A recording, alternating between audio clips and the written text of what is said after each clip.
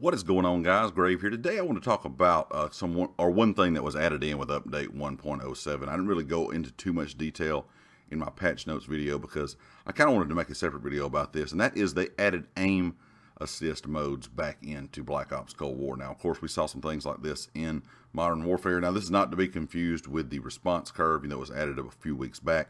This is actually the aim assist mode, which is standard, legacy, precision, and focusing.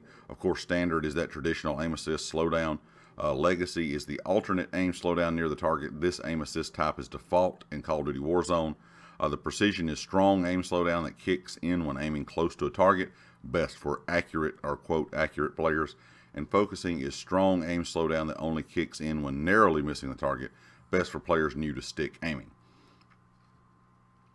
Now, while I was running around today playing some bots, playing in some games, I kind of swapped up back and forth between these. I have decided to stick with standard for right now. I still do not feel like standard works correctly. A lot of times I can be point blank on someone trying to get those point blank kills with subs, and it's still just not acting like what you're used to seeing when it comes to aim assist.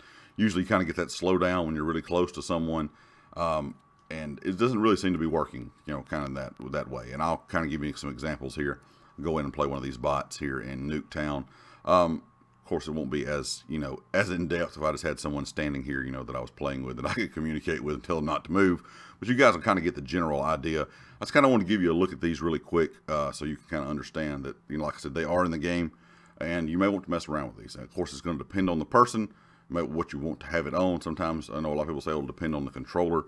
Some people's controllers do not act as well with some aim assist, target assist, that kind of thing. But as you're going to see here with standard, you don't ever really see this thing grabbing this dude. He's going to kill him with a shotgun, but it's never really grabbing him much. It grabs you like right when it's on him, which is strange. And I think that's one thing that makes these point blank kills so hard to get, because the aim assist is not like it's working correctly. The one that, in my opinion, that is pretty good, I think if you're a fan of like DMRs, maybe even something like sniper rifles, is probably precision. It seems like precision really grabs at a distance when you strafe. Let me see if I can kind of give you an example. As you can see, it kind of slows down right there. So you can just kind of strafe back and forth with those kind of flick shots, if that makes sense. You'll see a lot of snipers in game, that run around and kind of do that drag shot, where they'll drag scope you. They start here and then drag it across.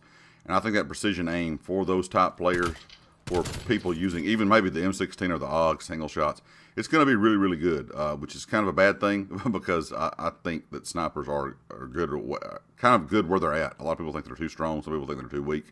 We all can agree the AUG and the M16 are really good. So if you can kind of get at a distance and, kind of drag that shot, and hit somebody like that, it's going to be kind of OP with a sniper, I think, because you're just going to be able to drag your shot across. So if you are a sniper, if you're a person that likes to use single shots, things like that, you may want to give these a look. Personally, like I said, I'm going to stick with standard because I feel like the others are not as good. The legacy for Warzone does not feel like it has any kind of sticky aim at all. It's really odd acting. And like I said, standard's kind of odd acting. To me, you would think auto aim would kind of grab, an enemy that you're close to. So if we can chase this bot down real quick, you would think it would start to grab them, kind of at a close range. Instead of these kind of ranges, you can kind of see the aim will slow down.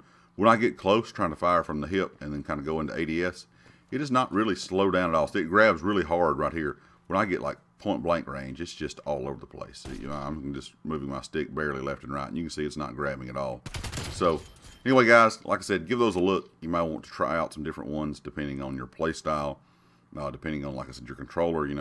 Everything kind of reacts to players differently depending on their kind of setup and things and the way they like to play. But give them a look.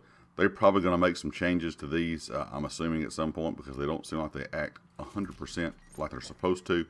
Leave me a comment with your thoughts, and of course, if you like the video, hit the like. If you haven't subscribed yet, please do so. Make sure you check out everything down in the description, GT Racing, the community Discord, and my Twitter. And I'll catch you all next time.